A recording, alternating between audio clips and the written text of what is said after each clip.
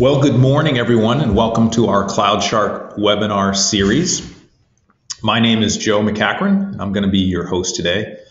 And we're going to be talking about packet capture and analysis, specifically in wireless networks, and how tools like CloudShark can help with that.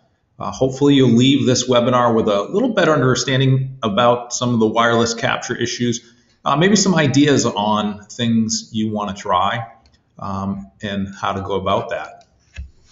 So I'll get started today. Here's a mug shot of Joe, one of the product managers here for CloudShark.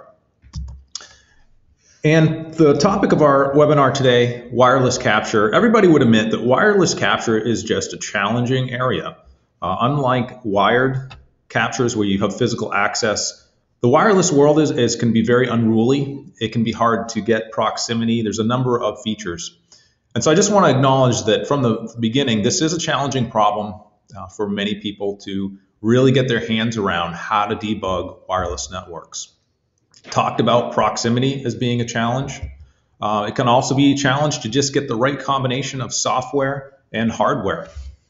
And just how do you deal with the captures that you're generating? One of the things with packet capture is if you are capturing your 802.11 layer as well, there's just a lot of packets. There's a lot of movement going on. Even if IP, there's limited packets, just the overhead of 802.11 makes your capture files a lot bigger. So it's a lot harder to manage. All right, here's what we're going to get into in today's webinar. We've got three scenarios that we're going to go through. The first one is a more traditional capture on a local system. So that local system has a wireless card, and we're going to show you how to put it into monitor mode. Once you have a capture file on that local system, we'll show you how easy it is to bring it into CloudShark to do some further analysis on that.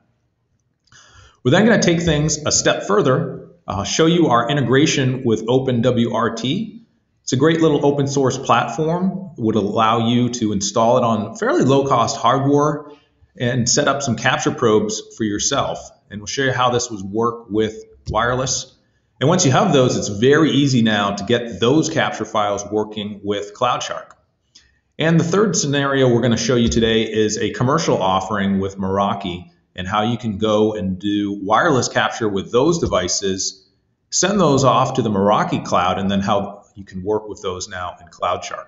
So it's really three building blocks, three different approaches on how you would get proximity, how you get the right software, hardware combination, and then how you do the capture management. Okay, so let's get started here. The very first scenario I'm going to show you is going to be right on the Mac that I have here in our conference room. I was going to show you capture mode on, or monitor mode on Wireshark, but unfortunately I was unable to get that working this morning. So we're going to go with a little utility. This is a Mac specific capture approach, but there are similar ways of doing this on other operating systems, whether you're talking Linux or Windows.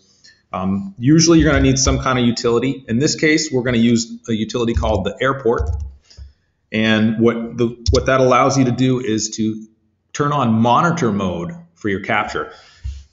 So when you talk about wireless captures, there's really two different paths you go down. Either you're capturing on a card that is fully associated, or maybe you're capturing on an access point that has clients, and you're just capturing your actual 802.11 frames and data of a specific channel. So you're capturing a specific connection, or you're putting the card into what's called monitor mode, which will allow you to look at all the 802.11 frames that are out there.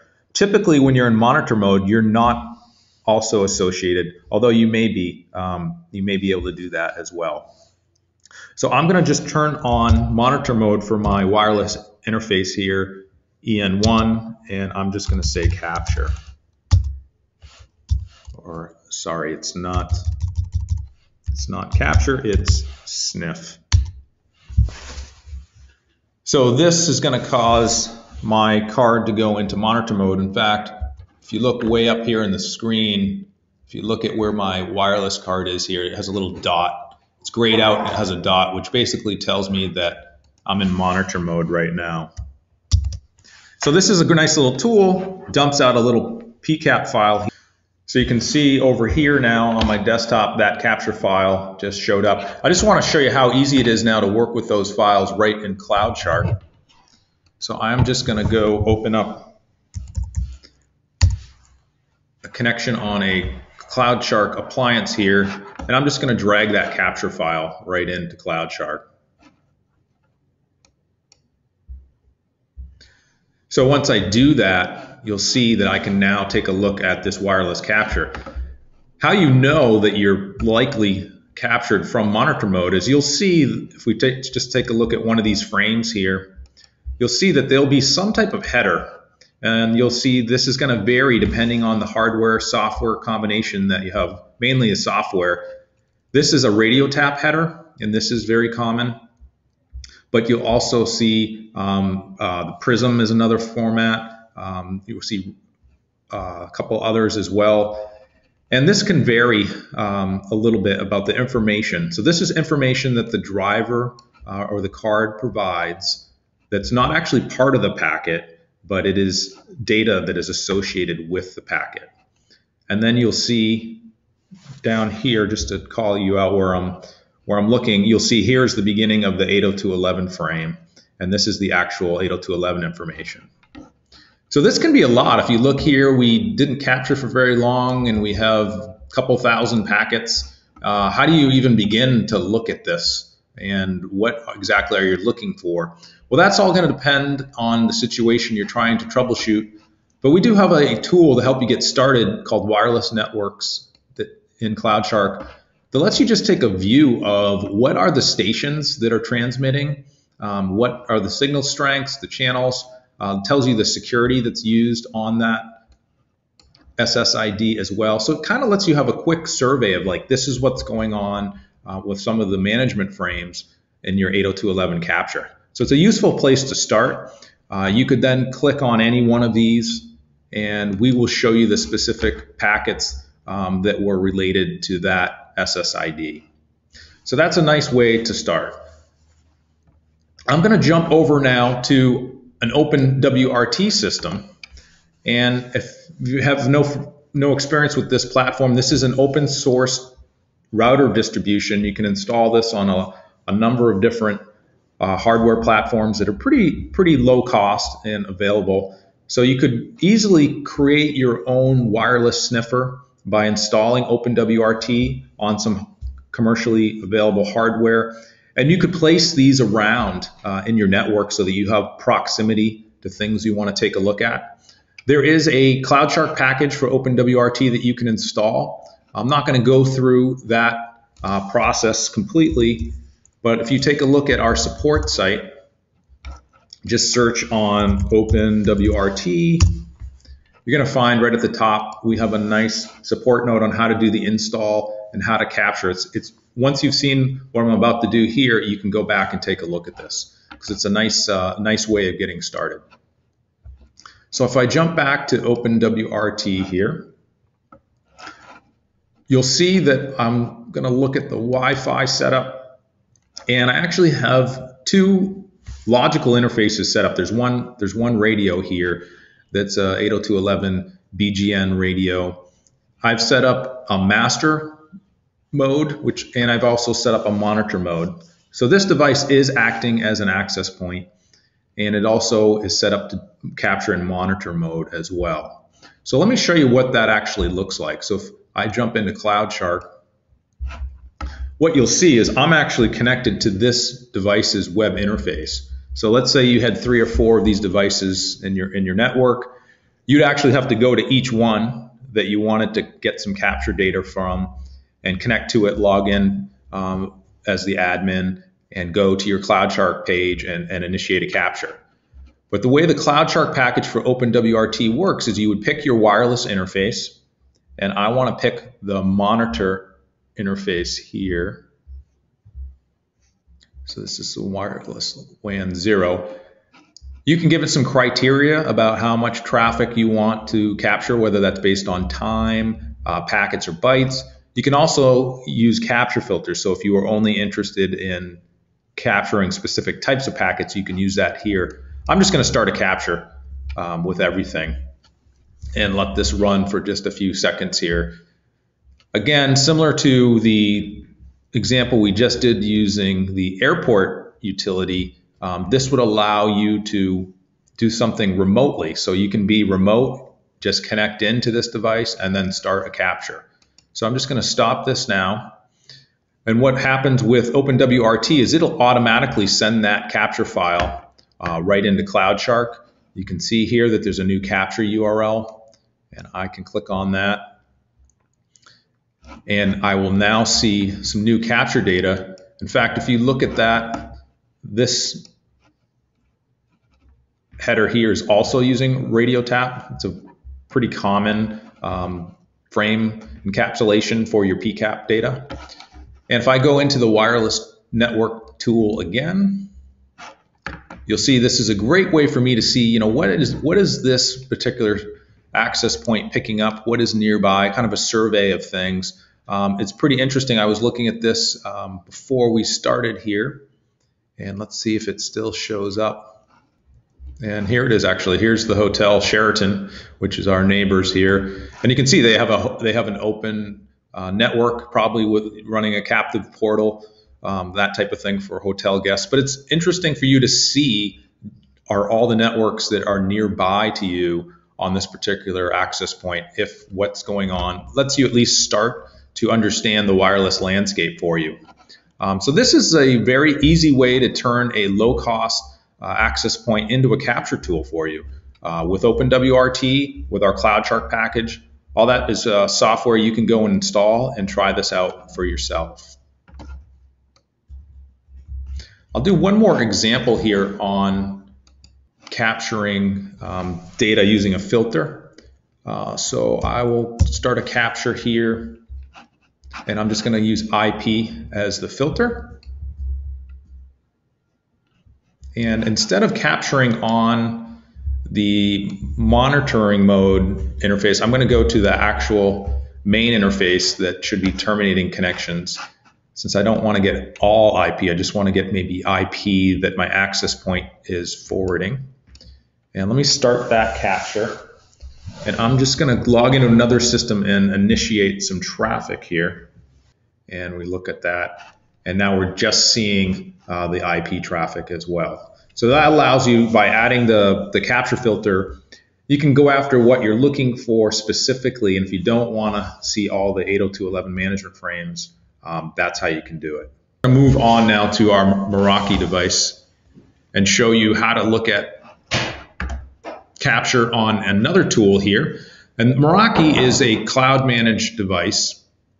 So I've logged into the Meraki dashboard here, and I have a access point that's located in our office. I'm just going to select that.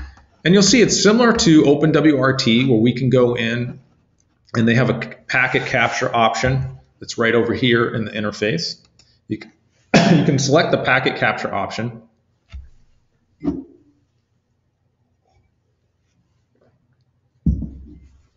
And once you do that, you can select the CloudShark option. So you want to stream these right to CloudShark. And you can set up a duration. So I'm just going to set this up to do a capture of maybe 5 seconds or so, just to give you an idea. Just like OpenWRT, you can also use filter expressions. So we'll try that again in just a moment here. And we'll start a capture.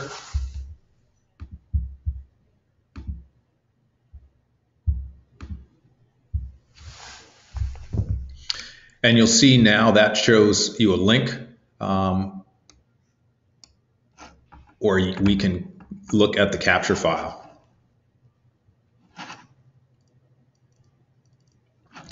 Similar to what we were just seeing with OpenWRT and with the airport utility, you'll see the actual PCAP headers that we're using now has a Prism capture header instead of the radio tap. So this is one of the differences when you're looking at captures that are coming from different places. Your software hardware combinations kind of dictate what the PCAP looks like, and in this case it's slightly different. So some of the information that is returned for each packet is different as well. But we can still go into our wireless networks and we can take a look at the different networks that are here as well. So let's go and try to do an IP layer filter. So let's say this was an actual situation where I wanted to capture HTTP traffic specifically on wireless here. Start a capture here. I'm just going to try to load some web traffic.